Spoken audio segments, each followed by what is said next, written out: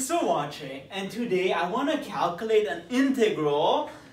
And not really calculate, what I want to show is that this integral, whatever it is actually the product of two very beautiful functions. So I apologize if I don't give you an explicit value, but still, it's very nice. You'll see in a second.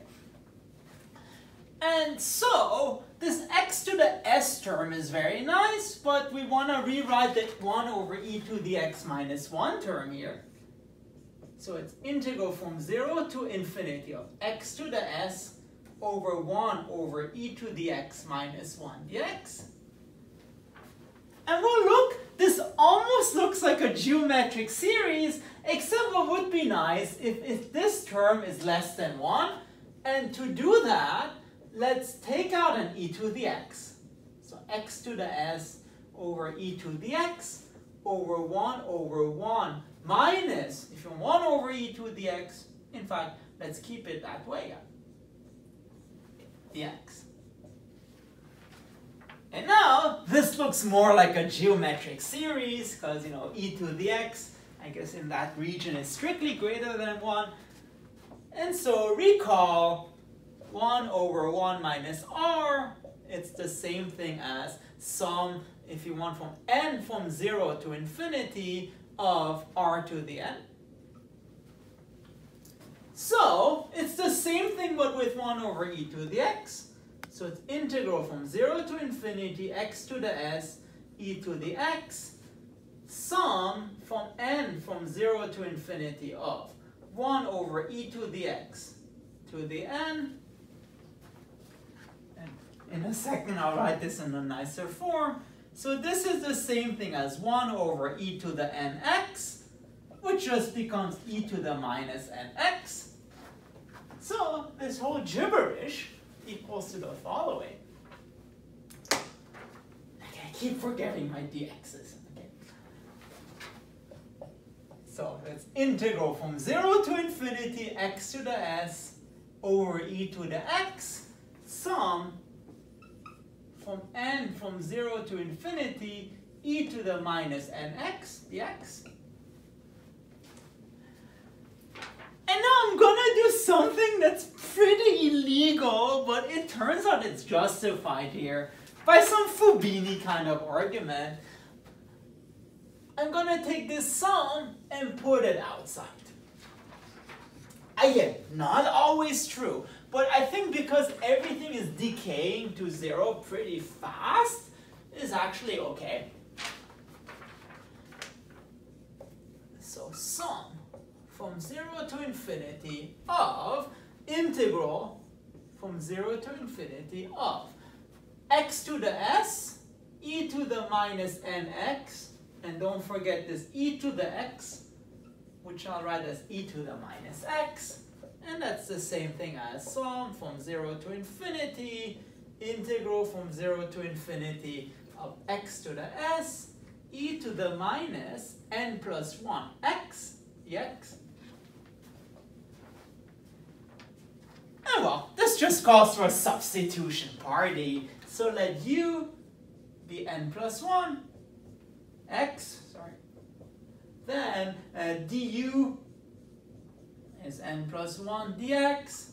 So dx is du over n plus 1.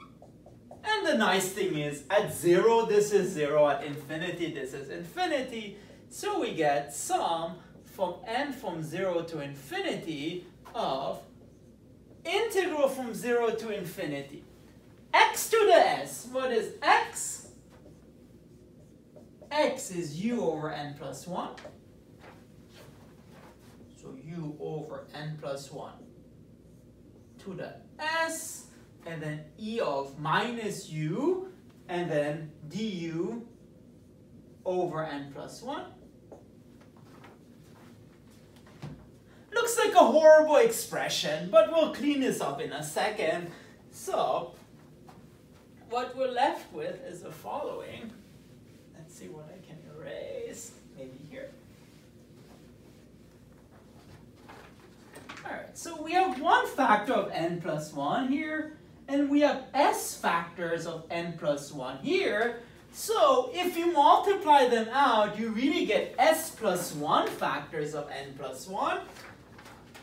So it is sum from n from 0 to infinity, integral from 0 to infinity of 1 over, again, s plus 1 factors of n plus 1, and still u to the s, e of minus u du.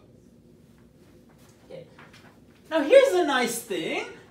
Remember, s is a constant, and then n plus 1, well, it's a constant with respect to u. So you can literally just pull it out. So that is sum n from 0 to infinity of 1 over n plus 1 s plus 1, integral from 0 to infinity u to the s, e of minus u du.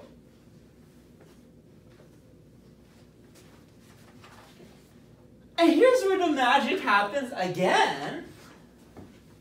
This integral itself, it doesn't depend on n at all. So you can also pull it out. So this thing, again, let it go, okay?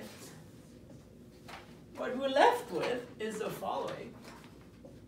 Integral from 0 to infinity, u to the s, e of minus u du, times sum from n from 0 to infinity of 1 over n plus 1 s plus 1. Almost there. We want to write this in terms of functions that we know. Notice this is the same thing as integral from 0 to infinity of u to the s plus 1 minus 1 e of minus u du. And this, strictly speaking, okay, it starts at 0, but then we have 1 to the s plus 1, 2 to the s plus 1, etc., etc. So it's the same thing as saying sum from k from 1 to infinity of 1 over k to the s plus 1. And those are functions we are more familiar with, because this thing, it's called the gamma function at s plus 1. And this thing, it's called the zeta function. Very bad at this one. At s plus 1. Because sum over, if you want n to some real number or complex number to the s plus 1, that's the zeta function. And so, what did we find at the end? Again, unfortunately, we didn't really evaluate the integral, but we still found a neat result. 0 to infinity, x to the s, e to the x minus 1 dx. What we found, this integral is just equal to the product of the gamma function and the zeta function.